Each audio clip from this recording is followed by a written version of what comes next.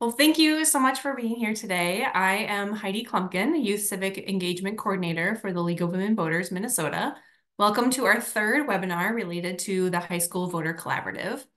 If you are interested, you can view the other webinars on our League of Women Voters Minnesota YouTube. The goal of these webinars is to gather, learn, and share about elections, voter education, and civic engagement in Minnesota. We will go through a series of questions and then we would love to hear from you as well.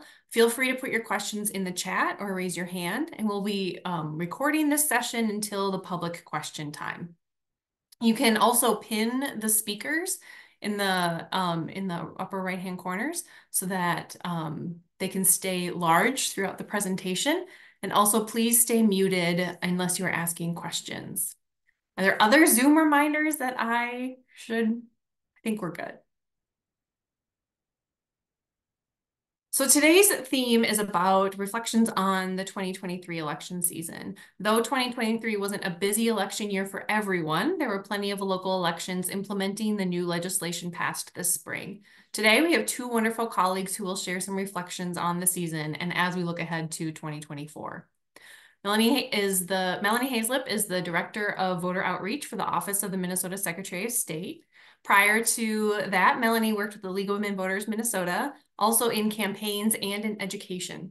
Melanie has spent the summer and fall sharing information and presentations about 2023, about the 2023 Minnesota legislative updates related to elections, and we so thank you for being here. Also with us today is Lydia McComas, Hennepin County's Division Manager for Voter Engagement. Lydia has also worked with other campaigns and in education. Lydia also spent her summer educating Minnesotans about recent changes to elections and about the importance of voting by writing articles, giving presentations, and being on the radio. Great thing is, those radio shows live on, and I listened to a few last night, so thank you so much. Thank you for being here. A lot of this election seasons, we see wall-to-wall coverage of events, debates, campaigns, and more leading up to an election, and then months of analysis of the results. Through the work of people like our speakers and many of our attendees today, voter education happened all summer. However, analysis of the results and how that legislation impacted this election season hasn't been as prevalent in the news. Also, we are still collecting and analyzing that data. It's not quite done yet. I know Ramsey County always comes out with their report in March, so sometimes we have to wait a little bit longer. So we're still looking at the impact of this election season and collecting that data. But with that information we have, I was wondering if we could share some information of how the election season went for 2023. And so that is my first question to our speakers today. So I don't know if we want to have Lydia start with that, but could you share how the election season went for 2023? And then we'll ask Melanie to share. Yeah, so on Hennepin County side, it went really well. We had a lot of great conversations with voters, especially around the new election laws that got passed.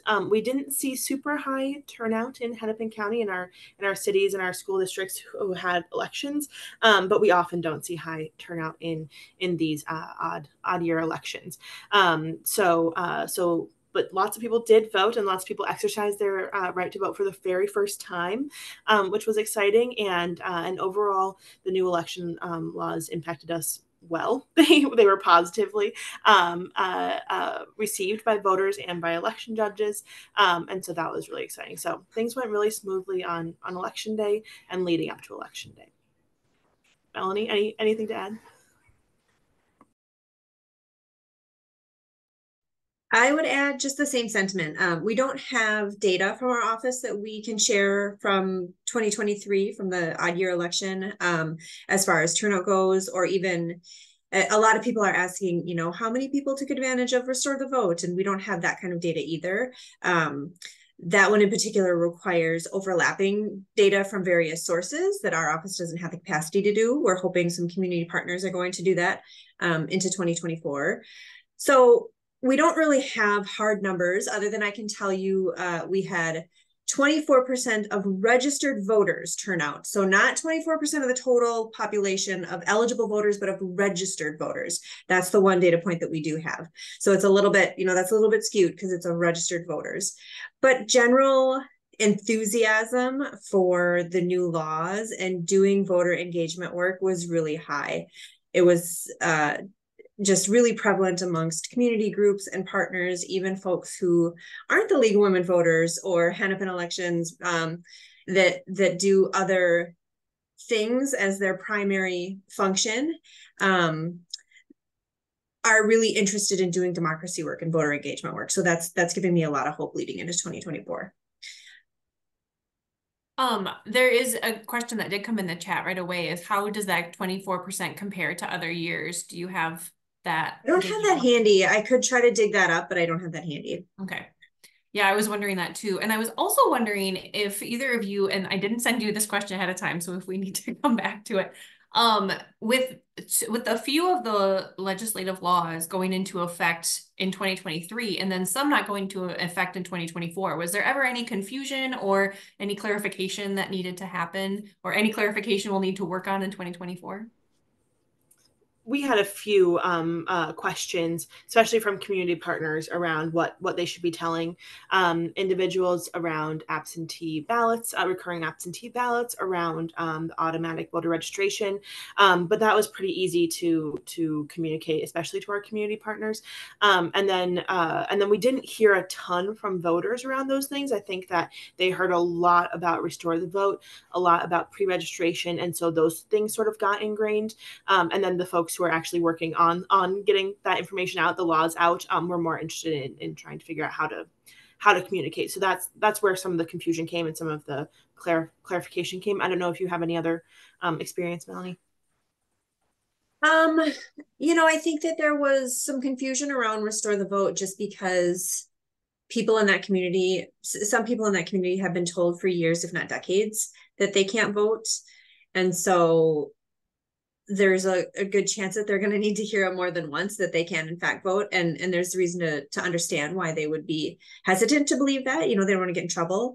So that has been something that we've really been trying to just continue to communicate and have communicated from various sources like League of Women Voters, other trusted sources, other trusted community partners, and the Department of Corrections, but just really trying to make sure that we get that message across as frequently as possible so that voters do know that is a change, that law has changed, and they will not get in trouble if they vote.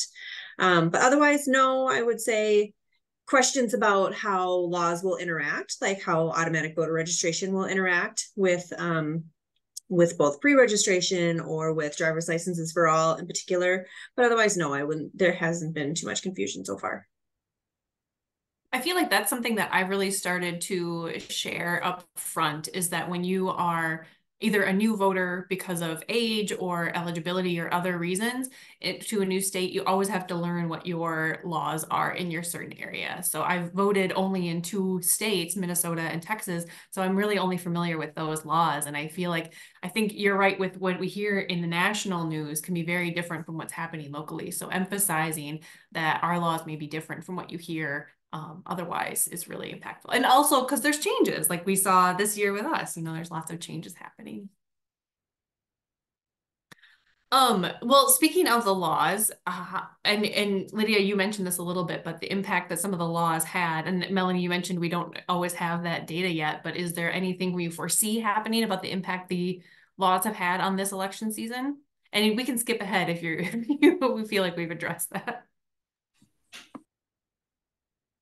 Okay, I was just going to say, we do know that for pre-registration between June 1, when the law was implemented, and last week, there were 22,110 pre-registrations, which is fantastic.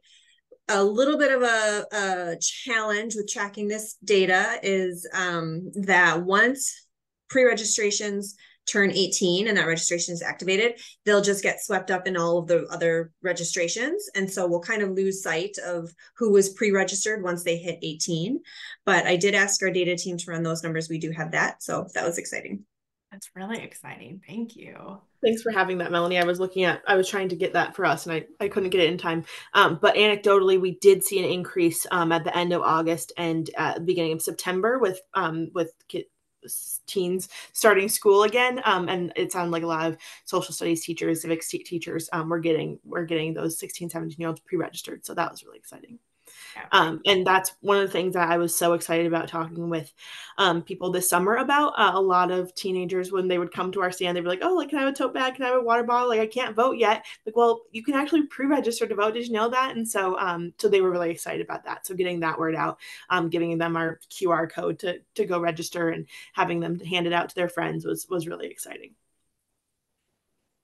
And I was just going to add, a huge thanks to League of Women Voters Partners, the local chapters, who accompanied us when Secretary Simon went to visit high schools. I see some names of the participants who were there pre-registering folks as Secretary Simon, pre-registering the students as Secretary Simon was presenting. I think it made a tremendous impact to have the League of Women Voters volunteers there pre-registering while Secretary Simon was presenting. That was a very, very good partnership.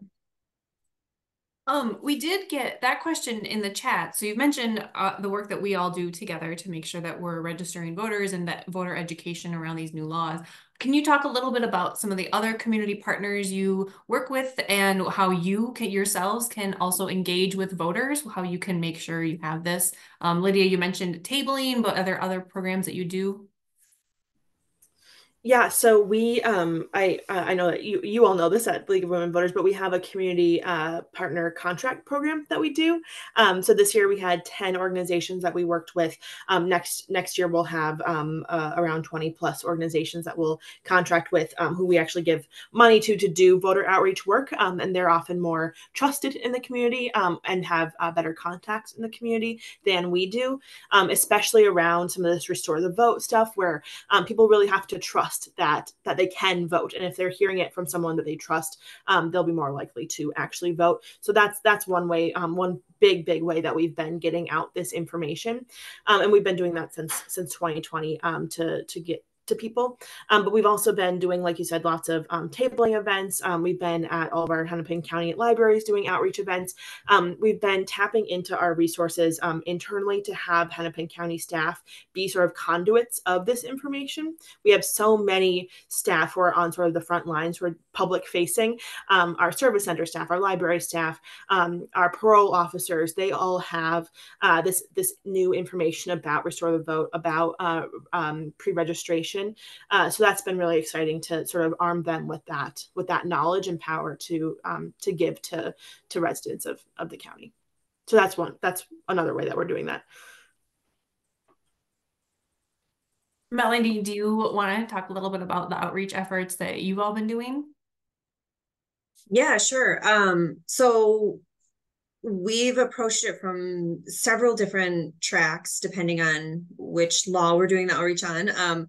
A lot of it has to do with just getting it out in the press, making sure that both statewide press and then local press sources are picking up the stories wherever Secretary Simon goes and does a presentation or visits, that they're picking it up, because that's a great way for us to get it into the local communities.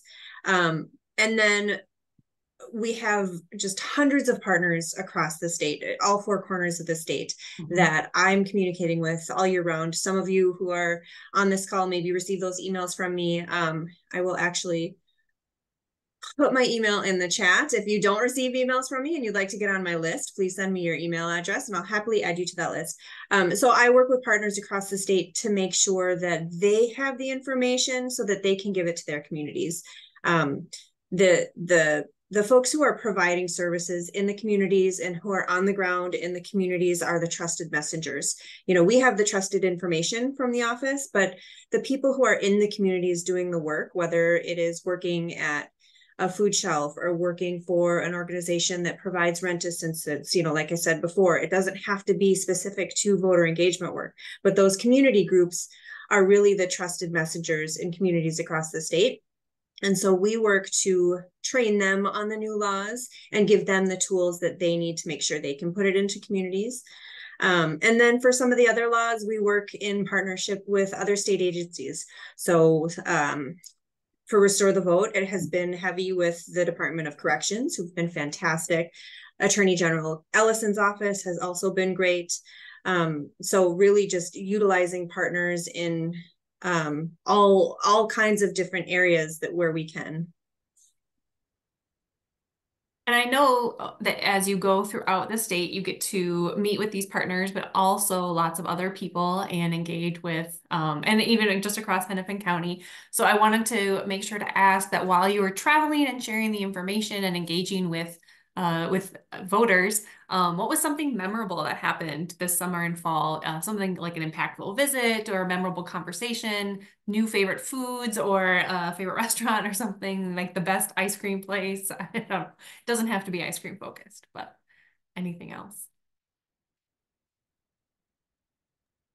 Well, I can tell you when I went to Mankato with Secretary Simon, we had delicious bagel sandwiches. They were amazing. But that was a really fun trip because it was kind of a standard Secretary Simon trip. He visited the high school there, he visited the college, and then he visited with community groups, which really gave us the opportunity to reach all kinds of different populations. And there is an effort down there, which is heavily led by League of Women Voters members down there who wear different hats, called Lead the Vote. And their goal is to get nonprofits in the Mankato area engaged in voter outreach work. So they're trying to pull in all the nonprofits in the area and help educate them on how they can do voter engagement work. You know, some nonprofits are afraid that they can't, that it's too political, and trying to make sure that they know, you know, what the laws are for doing nonpartisan voter engagement and giving them the tools. And so that was a really inspiring event to attend, just hearing of all the amazing services and things that these groups are providing for the community, and then learning that they want to do more and helping their communities vote. So that one sticks out to me. It is really great. I think we've got a couple people from Mankato here today. So if you remember anything as well, make sure you put it in the chat or raise your hand later on. Lydia, would you like to share? Yeah, so we did an event this summer with Catholic Charities at one of their shelters. It was a community assessment. So we went in to sort of ask questions about barriers to voting, especially for people experiencing homelessness. And we had around 15 people join that meeting, and we provided lunch and snacks and that kind of thing. And it was really awesome to hear how many people were up to date on the election laws and were excited about voting and excited about telling their fellow shelter mates or whatever other people in the shelter about voting, and that was awesome. And it was also awesome. I don't think I told you this, Melanie, but one of them had seen our bus ads. We put big Restore the Vote ads. That was a joint effort between our office and the Secretary of State, and so that was really heartwarming to know that folks are excited about voting, and we're excited about being peer-to-peer educators and that kind of thing. So that was one of my favorite experiences this summer. Oh, that is so cool. I love that. I also feel like I was sometimes surprised at what people had heard and what people hadn't heard. And we did have somebody put in the chat that their students, one of the leagues, their student fellows, their school students did a survey where only 38% of the students knew about the pre-registration and 28% of the 16 and 17-year-olds had registered in that area then. And then we did get another question too about engagement outside of schools. And I was wondering, Lydia, if you could talk a little bit about the student election or the election judge trainee program and how we can engage beyond pre-registration and other ways that people can be involved in elections before they turn 18. And maybe I know the law changed the name officially from student election judge to election judge trainee, but I don't know if anything else changed in the rules or if it was just the title. Melanie, I think maybe a couple other things changed, Melanie. I think there's like a gap, but Melanie, you'll know more about that. There was like a loophole where if graduation and when somebody turned 18, there was a loophole there. And so that just closed that loophole so that they could still actually serve, that those 18-year-olds could still actually serve. Like in the primary in August. No, in the general, actually. So it allows you to extend. Oh, okay. That's the voice of Michael Wall, if people don't know. Yeah. Easily recognizable. Hey, Michael. Yeah. So we were trying to get more students involved. A lot of times students come up to our outreach tables and they're excited to pre-register, or they are already pre-registered. They're like, okay, what else can I do? I've got 2 years until I turn 18. What else can I do?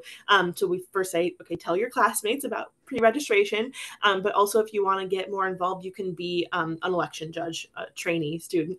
You can be an election judge, and that's a great way to get involved. You can do volunteer hours for that. I know lots of students need that. But then also we're really trying to reach young people for elections, especially March elections, when maybe there's snowbirds, regular election judges who aren't around. So if you know any students who are interested, they should reach out to their city or their county to get involved with that. But yeah, we are trying to reach young people. And I know, Melanie, you're, I think maybe you have a student election judge, or you've got more information about that. Is there anything else you wanted to add around student election judges or election judge trainees? Sorry. No. Okay. No, the hook that I always use is you can skip school and get paid for students. That's how I always frame it. That's usually helpful. Mm-hmm. As somebody who, I remember my first election judge experience was with a student election judge. I wasn't, but the other person was, well, now an election judge trainee. And it was really great to hear how like their teacher had engaged them to think about this process and engage with this. And then their whole family came to see them working. It was really cool. I really liked it. Well, thinking ahead a little bit, and I'm going to combine these two questions because I feel like I wanted to ask for sure, did we learn anything for 2024? Like as we move forward with these new laws and going thing, did we learn anything to apply to 2024? And then what are you looking forward to in 2024? So what did we learn in 2023 to apply to 2024? And what are you looking forward to in 2024? I can start. So I think a few of the things that we learned, the laws work as long as people know about them. So we really just need the help from community partners across the state to continue getting the word out. That's that's the work ahead in 2024. There's a real growing enthusiasm for democracy work. There is an enthusiasm amongst foundations to provide funding for democracy work. There's an enthusiasm amongst nonprofits and community groups in reaching out for funding to do democracy work. There really is an enthusiasm around it, which is really encouraging. I think if we just need to keep building on that momentum and keep building partnerships and building on that momentum. To try to light a fire under all of you on this call. In case you didn't know, we're number 3 in voter turnout. We were number 1 for several years in a row, and in 2022 we dropped to number 3, just barely, but we dropped to number 3. So we're really hoping to get back to number 1. Secretary Simon really wants to get back to number 1, but that can be a little bit of a motivator. And then sadly, what we've learned is that misinformation and disinformation is really still a problem. And it's something that we're going to continue to prioritize on how to address and how to combat from our office. And it's another thing that we just really need community partners and trusted voices to help us try to fight misinformation and disinformation.